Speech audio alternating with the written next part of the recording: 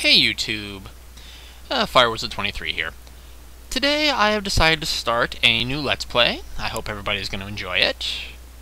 Let's click here, we can get it started. It's going to be the Castle of the Winds, Part 1, A Question of Vengeance. Let's read what's going on here. Castle of the Winds is a shareware product. It is not freeware. This means that if you enjoy and continue to use this product, you should become a registered user. You can register and order Castle of the Winds Volume 1 and 2, which is not available as shareware, for $25 and get a sheet of hints and tips how to play. You may distribute this program to your friends as long as you distribute all the files that came in the original package. Thanks for playing, and good luck. Folks, if anybody wants this game as they see me playing it, just hit me up and I'll be happy to just email it to people. So here's the game. It is The Castle of the Winds, Part 1, A Question of Vengeance. So let's, I never hit the overview actually. Let's see what's going on here. Oh, this just kind of tells you how to play the game. Okay, I don't want that. Okay, let's start a new game. Okay, so here's the basic character setup here. Let's create the character here. We'll call him my name, FireWizard23. And what you can do here is you can maneuver these things to change your skills. Your strength is the amount of damage you do with weapons. Intelligence is how strong your magic is. Constitution is your physical prowess, your health and stuff, so that affects how many hit points you gain per level. Dexterity is how fast you are, how easy it is for you to evade or succeed in landing blows. I'm just going to toss the points randomly here. Okay, I'll be a male character. You can also import, let's say it's female, looks like that, male. I like the male character myself. You can also put in a custom character icon. I'm going to play this on easy. I don't think I've done a lot of playing on the difficult and experts only, but we'll just go there. And we have spells we're going to have to pick to start the game. I'm going to take the Heal Minor Wounds spell, and the game begins. Let me just 1 minute, folks, while I align some stuff. Okay, so if I've got it right, you should just be seeing this screen here. You shouldn't be seeing the full screen anymore. So, yeah, so here's how the game works. Basically, this is a standard, pretty much adventure RPG, if you will. We can use the mouse cursor to look at these different locations. We can also use the arrow keys to move around. For example, this is Jorn the Blacksmith. This is Gilhin's General Store, Olaf's Junk Store, and the home of the village sage, and down here is the Shrine of Odin. Let's pull up our inventory. So here's our inventory. All we're carrying is a normal dagger and a small pack that can hold 12,000 weight at its... Oh, a 50,000 max bulk, I guess the physical space it can hold, and a 12,000 weight max. There's a purse that has 1,500 copper pieces. Awesome. And a normal dagger. And we're going to need a little bit more than that. Let's head to the weapons store. Okay. This is pretty pricey. You can see our gold up, our silver pieces, copper pieces up here, 1,500. I'm trying to slow down my speech a little bit so people can hear me, because this is mostly going to be an auditory commentary. 14,700, that's quite a bit actually. But I do want something a little better than a dagger. Club's only 105. I guess I'll keep my dagger right now. I don't need leather armor. We're actually going to pick up something pretty quick. I'll take a shield. And you can actually just put that right in your shield spot and you'll try to buy it. 252 silver pieces. Yep. Also take some bracers. 105. And some gauntlets. Okay, let's get out of here. Let's go over to the magic shop. They have a neutralized poison book that's 1664. A 2-slot belt. I'll take that. What I can do is I can actually double click on these and I can open up the belt and look at the items that I have stored on the belt. That's pretty cool. Also have a medium pack. I would like to have a medium pack versus a small pack. It's only... Oh, I'll take some boots. 26 silver pieces. I'll take a cloak for an overgarment. But I will take the pack. I'll put that in my free hand for the moment. Let's put the medium pack in the small pack. Let's put the small pack in my hand and put the medium pack as my main pack. And I'll sell the small pack back to him for 15 silver pieces. Okay, let's get out of here. Snorri the Sage can identify items for you. Olaf's Junk Store will sell things you don't need. Let's head up here. We're out of town now. You go over here.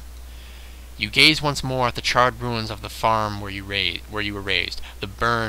You burned the blackened skeletons of your godparents in the remains of the garden they loved, but you can't bury the anger which still seethes at the thought of how they died. Grimly, you vow that nothing will prevent you from avenging their deaths. The marauders pillage the farm quite thoroughly. Nowhere in the ruins can you find the amulet left to you by your true father, whose dying words, whispered to your godfather, were supposedly of its importance to you, of how it could lead you to your fortune and great glory, but only if you proved your worth. Your godparents had promised to you for your 18th birthday. Now you have neither godparents nor birthright, and your birthday has just passed. A search for clues in the rubble finds only a confused trail of footprints leading north towards the mountains. Many of the footprints seem to be much too large to have come from the boots of bandits or soldiers. You look north, wondering, where might the amulet be by now? To whom must you prove yourself, and how? Yes, that's pretty much the story in a nutshell. You're just mad that your godparents got killed. Can we sense a Star Wars plot here? I mean, I guess that was, his Uncle Owen and his Aunt Beru, but I mean, it kind of seems very Star Wars-ish. Anyway, we got hit points down here, 11 out of 11, mana, 5 out of 5, speed and time, on a rough trail. You see abandoned, neglected highway and a trail leading into the mountains. This, by the way, is kind of like whenever something happens in the game, this little cursor here will tell you what it is. I don't know what the name of this section here will tell you what is happening. Like, you hit a monster, they miss you, that sort of thing. But there does seem to be an entrance to an abandoned mine. Now, you want to use the numeric keypad here on the right side of a keyboard, because you can go in all of the... Oh, give me a break. Go away. You can go in all of the... Are you kidding me? Okay, we are not going to... Go away.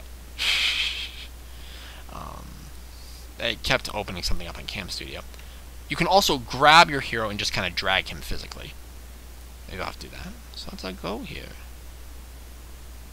Is it... Will you stop? I'm going to figure out a way to do that. I guess I'll have to drag him for now. You can move him through the dungeon here. Oh, see, that's a monster. You see an uninjured kobold. Now, if I move, he sees me now, so if I move, he's going to start moving. Kobold hits you, ow. But if I press right, I hit him. But I'm kind of wounded, so I'm going to use Heal Blight Wounds. I'm just trying to hit him and trying not to die. There we go. Got the kobold. If I press the Get button, I can get this item here, which is a suit of leather armor. And this, I'll just tell you right off front, this item... is not cursed. There are some items that are actually cursed. That armor is not cursed. It's the only one. Only a few items in the game I can actually just guarantee that with. I haven't explained really the origin of how I got to know this game. This game was on my sister's PC. I think she had a compact. And it was just a standard... Oh, we got a giant rat. You know those games like Solitaire or Hearts that are just a standard part of a game system you'd buy? This was one of those games that was on the system. At least that was my sister's statement to it. Though looking at it, I'm surprised that it is such a game. So we killed the rat. Maybe we can do something here. Oh, you hit character to bring up your stats. But isn't there a way to sleep until mana is restored? Yep. You're going to see me do sleep until your mana is restored quite a few times in this LP. Let's keep on going through. This first floor, by the way, is the only... Oh. Got a goblin. By the way, is the only floor in the entire game that is always the same. Oh, we killed him, and he didn't turn to ash, he turned into copper, which we can just grab. Yeah, this is the only floor in the entire game that is always the same no matter how many times you play this game.